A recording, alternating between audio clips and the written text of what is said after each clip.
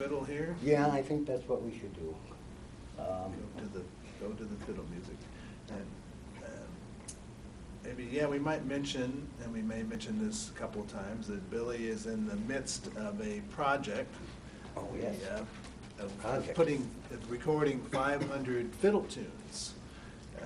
And so far, he's got the first 100 done. Hopefully you can see this in the camera. He's got the first 100 tunes done. It's on a 3 CD set, and he's working on the next 400 tunes. Yeah?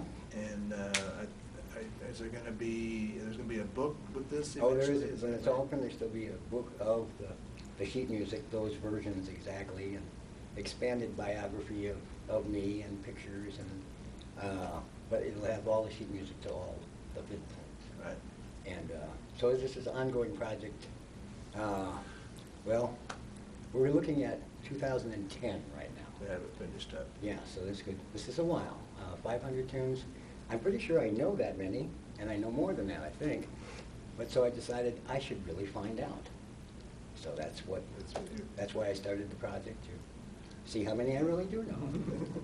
So anyway, but you can check into my website and find out progress, what's going on. Right. And that's banjobilly.net. And it might even be on the screen at some point. But yeah, I mean, and I will say I've listened to this, and the fiddling on it's very clean. Each note is very clear. Oh, that's nice. And concise, and it's at a speed where it's not too fast. So if accomplished fiddle player can probably pick them up pretty easily. Pretty easy. Yeah. Yeah, the whole idea of the thing is of the recordings is to just have reasonable renditions that aren't really very fancy, and they're just consistent and not very fast, so anybody should be able to listen to it long enough or just play right along with it. Right. So it's an archival thing, so we want to at least save these all for posterity, and then people can just say, oh, there's a whole collection of 500 tunes I'm recording. I could learn how to do this. So. And then from looking at the tunes, I mean, it looks like some of them they come from all over the country. Some of them are probably Eastern tunes, some are Midwestern tunes, some are Ozark tunes. Yeah, wherever you've been, I guess you've kind of pretty picked much. up tunes. I've traveled a lot. Basically, it's from the Rockies to the East Coast. So whatever I happen to collect in that area is what I play. And when I'm hearing tunes or I'm at a place with other people who are playing, there's a lot of tunes that go by and I say, no, I'm not interested. But then there'll be one, and I'll go after that one. Yeah. And so I've just kind of developed my own taste of what I like, and sometimes I'll hear one that says, oh, that's just like that one that I know, but I'm not going to bother with that one because I already know something like that. Right. So I'm always in search of the new obscure tunes, besides the normal ones that most people play.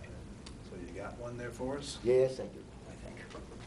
See, what did I have? I haven't made notes, so I might be able to remember which ones to play. Oh, we were talking about early things, the minstrel style banjo playing. Well, at that same time, there was a lot of fiddle tunes being played, mostly on the East Coast, because that's where civilization was. But all of it, well, I'd say most all of it, has influenced European roots. It's got Irish, there's Norwegians, basically all of Europe.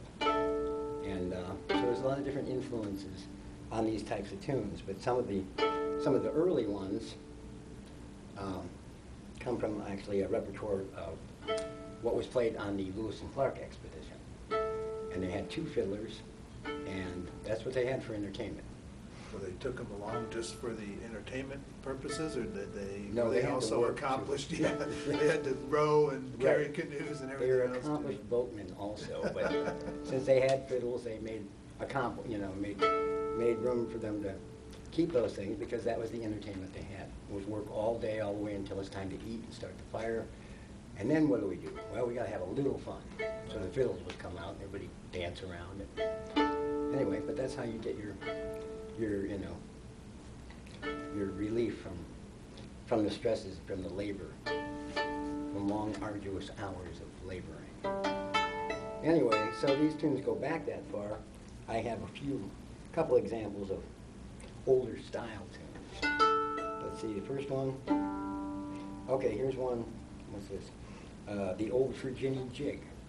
So this is something that would go back.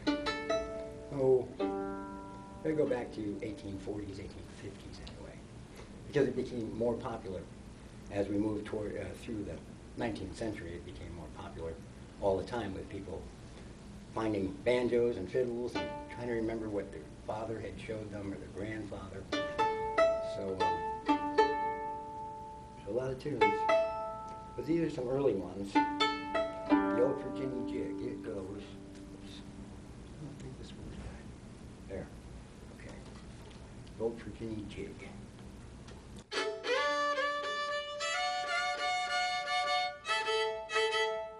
Sorry, I got a tune here. Close enough. Okay. The Old Virginia Jig.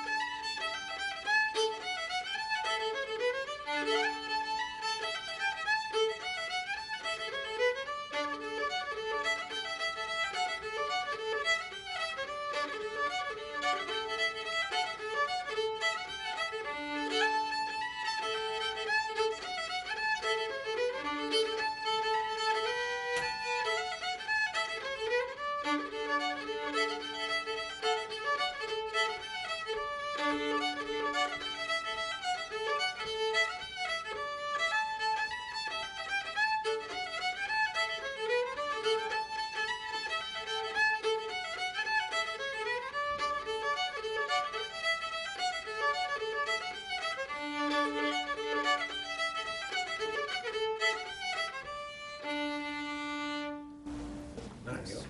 The Old Virginia Jig. That was played on the Lewis and Clark expedition, you think? I think this one would have been probably a little more modern than, More modern than that. 1804. This would probably be the 1830s or so. But there's a lot of history in these tunes, and that's what interests me so much about the tunes is they're actually the musical stories of America in music form. And so there's a lot of correlation between different events that have taken place in American history and the tunes that were played at the time, and new tunes that came about because of events, Civil War being one major one. And a lot of tunes came out of, actually after World War I also. So it was flourishing into the 20th century.